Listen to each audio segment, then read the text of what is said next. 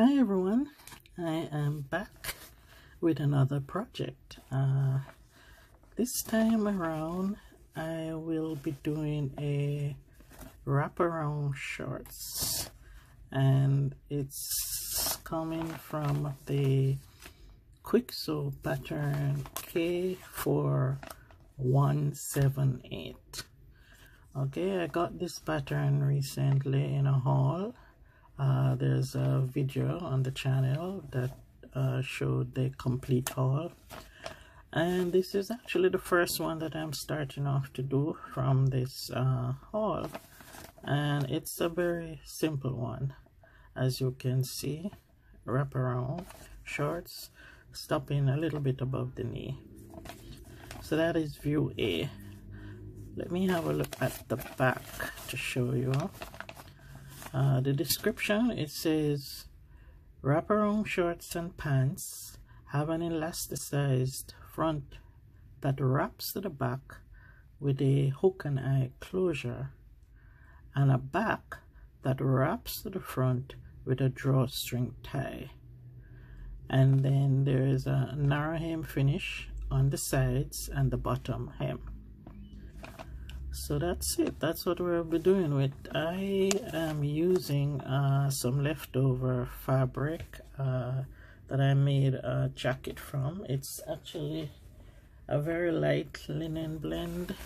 It's a lavender light linen blend, solid color, and so that's what I'll be using to make this wraparound shorts. The suggestions for fabrics though are cotton blends, challis, broadcloth, and batik. Okay, so there we have it. The sizes run up to XL. I am a little bit more than that, so I'll be doing an adjustment to the actual pattern. And there's not much information for the finished garment measurements other than the inside leg seam for the shorts. And in terms of the material required for shorts A, I'm above XL, so a little over 2 yards for me. The notions, I would need the elastic, which is a 3/4 inch elastic, and the hook and eye closure. Alright, so let me show you now the instructions for this pattern. It's a very nice pattern, casual and comfy wraparound shorts. Alright, here is the instruction sheet. It's actually only one. Normally with simplicity I get two. I've done a lot of simplicity patterns. This, I think, is the first Kwik pattern for me. I'm not sure, but this only has one sheet. And here are the line drawings to the front. For A, that's the shorts and the back of the shorts. Similarly for the pants. Now the interesting thing about this pattern, why I know it's going to be very easy for beginners, is that there are only 3 pieces. There's the front for the shorts, which is number 1, the front view A. That's number 1 over here, and number 2, which is the back view. And then you have number 3, which is the drawstring. And this line that splits it here is the difference between doing the shorts and doing the pants. And that's it, just those 3 pieces. So for view A, we're going to be using all 3. Use the pattern pieces 1 through 3. Let me see how I should lay it out now. Always read your instructions first in preparation for doing any project. So the fabric that I have is 60 inches wide, so I will be laying it out very easy, just like this. 1 this way, 2 the other way, and the drawstring at the top near to the selvages. Notice it is on the fold, but you'll have to split it because you're actually doing two pieces. You're cutting two pieces of one, the front, and two pieces of the back, and then you have the drawstring. Alright, let me go to the instructions itself, which is on the back of the sheet.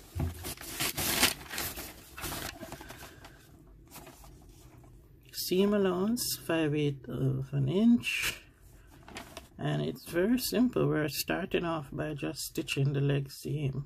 So we're going to grab a front and a back, stitch the leg seam, and repeat for the other leg.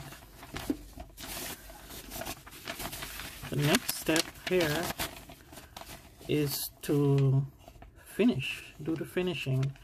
So you'll finish the outer edges, which is really the sides, right? This is the leg seam.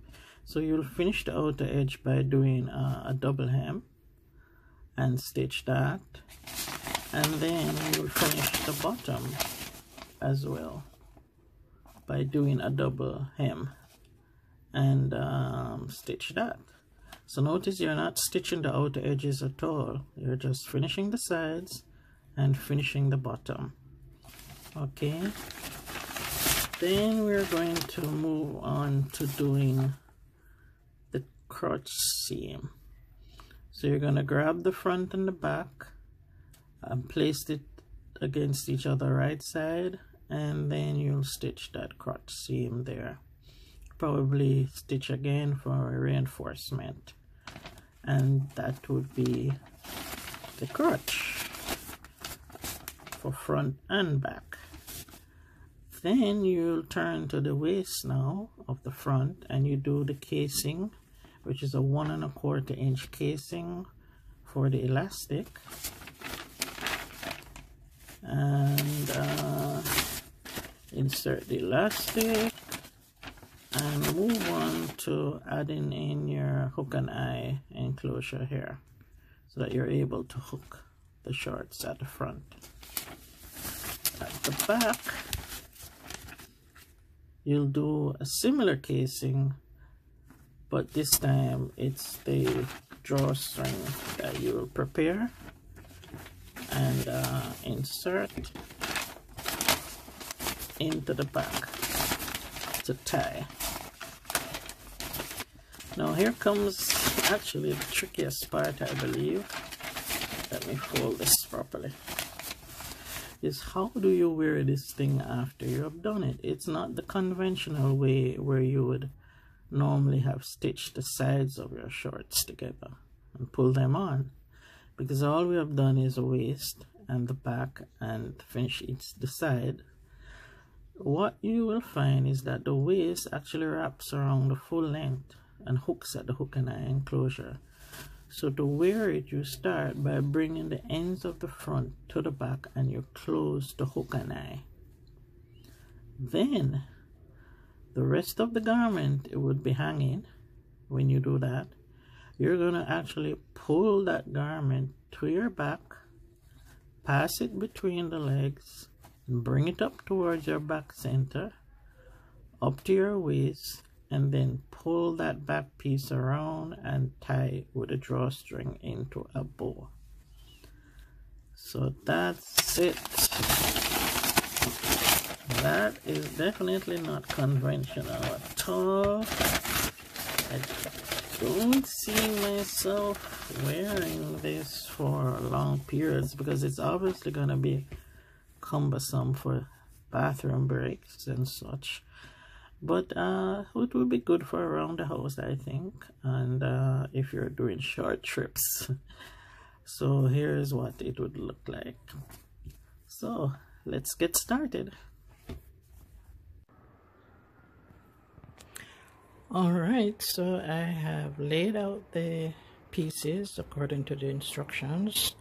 So you are looking at the front, number 1, and at the top is the drawstring. I had to do a few adjustments. This is the borderline for the XL, So I added a little for my measurement. That will be at the hips and the waist, because I have a tummy, and I've added a little bit at the top. The actual shortening line is here, but I didn't bother to cut this because it's basically rectangular. So all I'm gonna do is just carry it up a little bit and cut around there. The drawstring runs all the way across. Let me see if I can show you the length of number 2 back to back with number 1.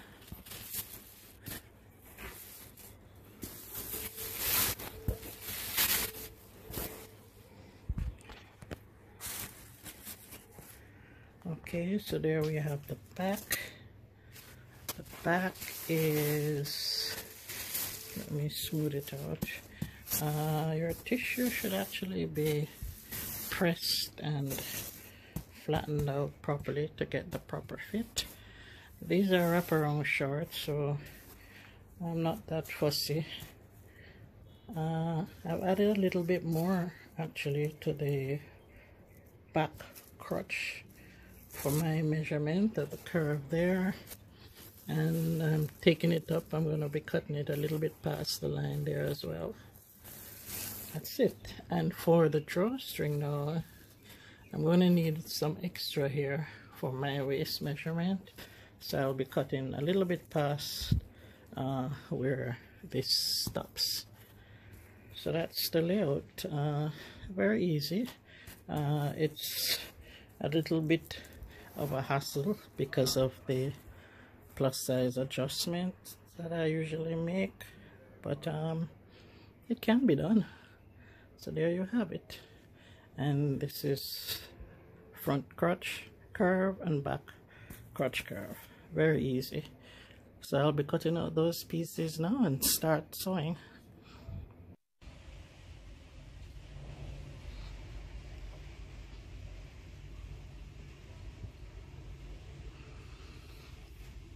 Okay, so I've set up with my new brother machine, the LX3817G. I have a video on that showing you guys. I got that as a gift recently. So now I'm about to do the leg seam, the inner leg seam of the shorts. I've pinned it according to step 1 here. So a front is pinned to a back, right sides facing. So that's what's happening here. This particular fabric was kind of hard. I had to mark the wrong side. So what you're looking at is actually a wrong side, and the insides are the right sides. And how I know that it's a front and a back is that the first piece has a single notch here, that's a front, attached to a back which has the double notch. So I know that I have a front and a back together.